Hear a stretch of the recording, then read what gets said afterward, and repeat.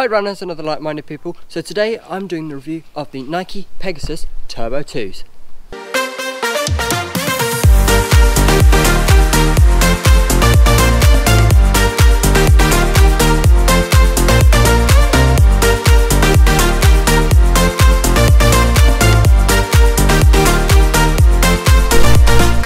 So this shoe has a 10mm heel drop, which is 28 on the back and 10mm on the front. This is a neutral shoe, so it's probably very good for the majority of runners out there. But if you're one that's got an over-pronating foot or under-pronating, as if you've got your foot analysed, then you'll know that this shoe isn't right for you. But if you're just a general standard runner, then this shoe is going to be absolutely perfect.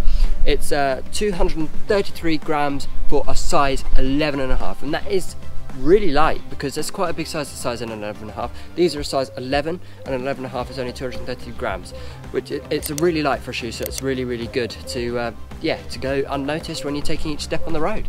And also this shoe has got both Zoom X foam and React foam. On the top here it's got the Zoom X foam, which they use in the Nike Next Percent and the Alpha Fly, and in the bottom half is the React foam, which they use in the PEGASUS line of shoes and the Nike React shoes, obviously. But I think what they've done this, which is going to give you a lot more cushioning down the road, because the Nike Zoom X foam doesn't actually last very long because of how reactive it is, and it loses its cushioning very quickly. But because it's being used on the top half and you've got the React on the bottom, it's giving you a lot of benefit as the Zoom X foam, but obviously you've got the React there going on as well, just to make the shoe last that little bit longer. Now firstly, we're going to be talking about comfort. So this shoe doesn't slip at all. When you tie it down, it really locks into place. A lot of people have said it slips a bit, but I haven't really noticed that personally. I have quite narrow feet, and when I pull it up tight, I usually get shoes that slip quite a lot. But these shoes, I haven't had that issue at all. No hot spots either. I suffer with blisters quite badly on the instep of my foot here, on the arch of my foot. But I haven't got this as bad. Obviously I do get it as I'm doing longer runs, but if I tape up my feet, I don't get any issues at all, which is a real bonus with these shoes. My dad, he gets a few hot spots on his feet as well, and he's not had any of those problems either since running in these shoes. We used to use the Nike Zoom Fly Knits before these, and we got issues like that quite a lot. But since changing into these shoes, we haven't really noticed that happening as much. You also get great response. They're very responsive, and you get a lot of energy return off of the road, which is obviously what we're all looking for here when you're running those speed sessions or in your marathons or 5Ks, any distance at all. It's really giving you a lot back, and you're not actually losing a lot into the foam itself, because a lot of shoes can sometimes be quite marshmallowy feeling, and you lose a lot into the road and the foam. But this, everything you put in, you do tend to get back, and you don't really lose that much at all. But one slight downside to this shoe is on the heel here, they do not have much cushioning. On the PEGASUS Turbo 1s, they did have quite a lot of cushioning on the back, but this, they've really minimalised it to obviously make the shoe a lot lighter than the last one. But the problem with that is then on the heel there's nothing really there to cushion or to stop blisters. So for some runners out there, I haven't got this issue, but you probably could get blisters a lot more easily if you're not careful. But after a few miles or so, it would loosen off, and then the issue would probably disappear, so I wouldn't really think you'd need to worry about it. But taking all of that in consideration, I'll probably give comfort a 4 out of 5.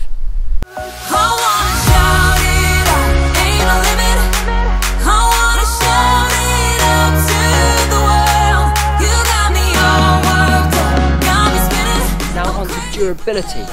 This shoe, I've ran 160 kilometers in this shoe so far, and that's why I'm doing this review now, and I have not noticed any wear on the shoe at all. A lot of shoes you sometimes get a bit of scuffs here and there on the soles, but I haven't got that at all. The rubber on these shoes itself is really thick, which is obviously what you need, so if you scuff your feet a bit, it's not really going to affect the shoe too much, and it should be able to withstand it with not too much issues, which is obviously what we're all looking for. Based off how far I've ran in this shoe so far, I'll probably say the shoe is going to last you roughly to 1,000 to 1,500 kilometers, which is really good for a shoe like this, because this is it's all going to be serving you very nicely for that sort of distance you can get out of this shoe. It's going to be very well used for your 5K all the way up to the marathon, and this is very good all-rounder shoe for any of you runners out there. Because of how long these shoes last and the current state they're in, with absolutely no scuffing, no wear at all, obviously apart from a bit of mud I'm going to give the durability a 5 out of 5.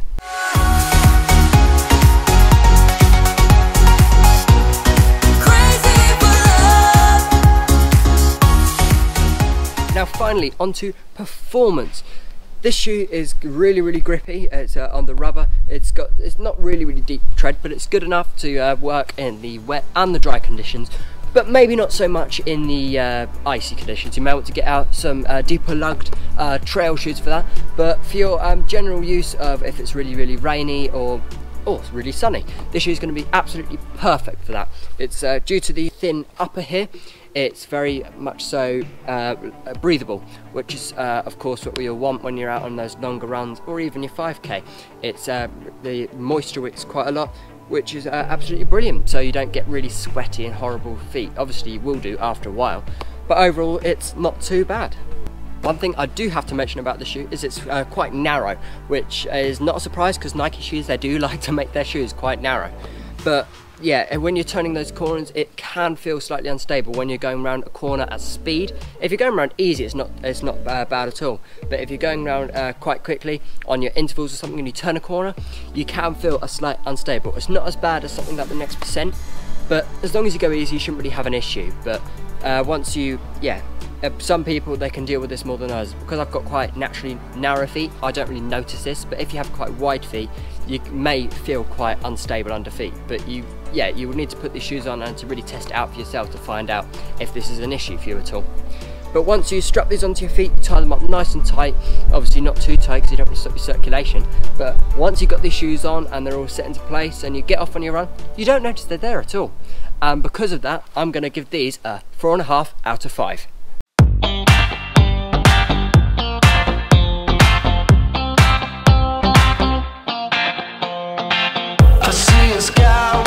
So overall, taking all of those 3 categories into consideration, that's a total of 13.5 out of 15, which is really good. It's a really good shoe, and I certainly recommend it for all you guys out there. If you're out there doing your intervals, your easy runs, your marathons, half marathons, 5k, 10k, it's a good all-rounder shoe, and it's very versatile, which is obviously what we want in a shoe, because it's giving you a good value for money. Because rather than having to get loads and different shoes for different ones, like you have to get some of the injury reduction Nike shoes for your easy runs, but then another pair of shoes for your speed runs and another for race day. This is really good for all round, because you could probably even use this on race day, because it's got some nice of that Zoom X foam in there, so it's going to give you a lot of response and to help you be propelled to that finish line as quickly as possible, as that's of course what we all want out of this shoe. But yeah, let me know down in the comments, what do you think of the shoe? Have you ever tried it yourself? What shoes do you use? Are you a Nike fanboy like me, or are you a Hoka or Adidas? Let me know down in the comments and we can get into a chat about it. So I think that will conclude today's video. So thank you very much everyone for watching my video. Please hit that subscribe button if you enjoyed, and hit that like button, and don't forget to leave that comment down below as well. But most importantly, above all of that, don't forget to keep running.